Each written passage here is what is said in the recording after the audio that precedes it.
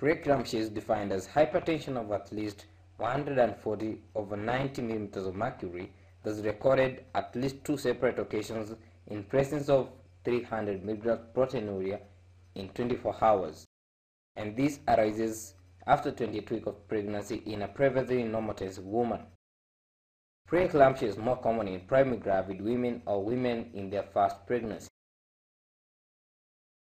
The risk factors for developing preeclampsia include first pregnancy, that is primary gravid, multiparous with preeclampsia in any previous pregnancy, age of 40 years or more, body mass index of more than 35, family history of preeclampsia, multiple pregnancy, certain underlying medical conditions, and pre-existing hypertension, renal disease, diabetes, and antiphospholipid antibodies.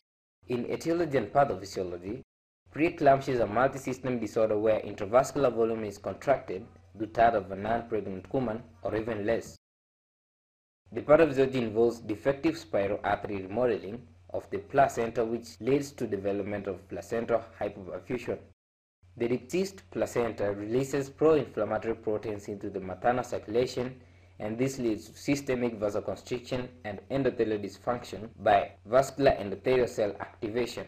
Diffuse vasospasm increases thromboxane along with decreases in the potent vasodilator prostacyclin. This vasospasm contributes to intravascular volume constriction and decreased perfusion of most organs, including the uteroplacenta unit, kidneys, fever, brain, and heart. HELP syndrome, which is known as hemolysis, elevated liver enzymes, and low platelets, then sets in. Decreased renal blood flow leads to decreased clearance of body metabolic wastes, and capillary injury leads to loss of intravascular volume into the interstitial spaces that's due to reduced colloid pressure, and subsequent edema develops.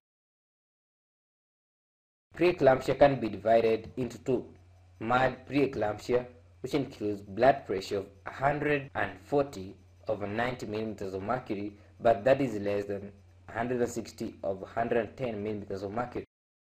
And there is proteinuria of more than 300 milligrams in 24 hours, but is less than 5 grams in 24-hour urine collection.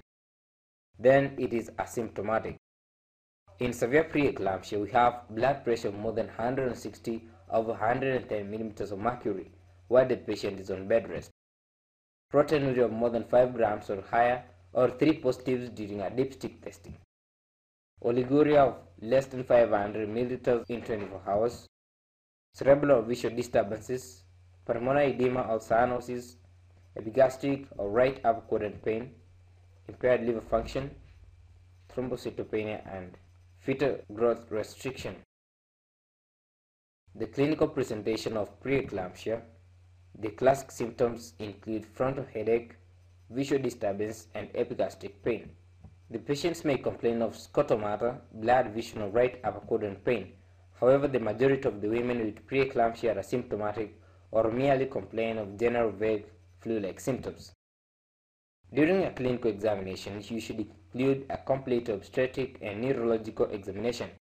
Hypertension is usually the first sign, but occasionally absent or transient until the late stages of the disease. Rapid progressive edema of the face and hands and epigastric tenderness is a worrying sign and suggests liver involvement.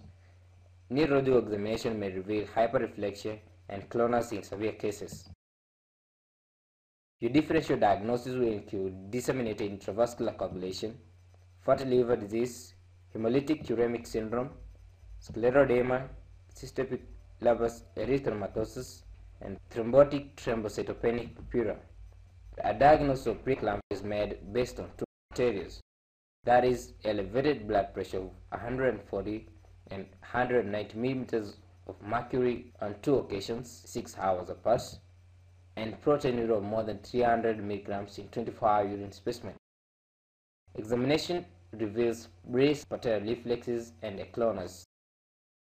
The laboratory tests and findings will include lactate dehydrogenase, thrombocytopenia, and full blood count ratio, falling platelet count, and a rising hematocrit.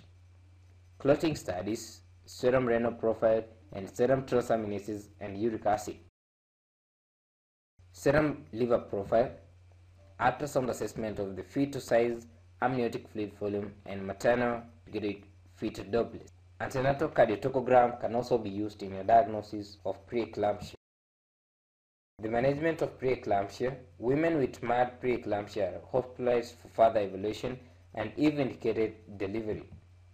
Preeclampsia is often managed in women with preterm pregnancies if symptoms are mild to moderate. In severe preeclampsia, it mandates hospitalization of these women.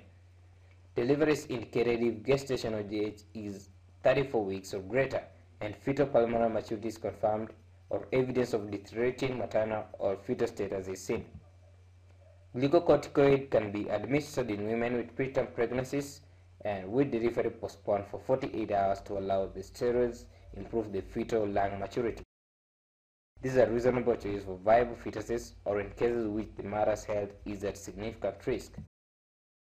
Maternal and fetal deterioration requires emergent cesarean delivery.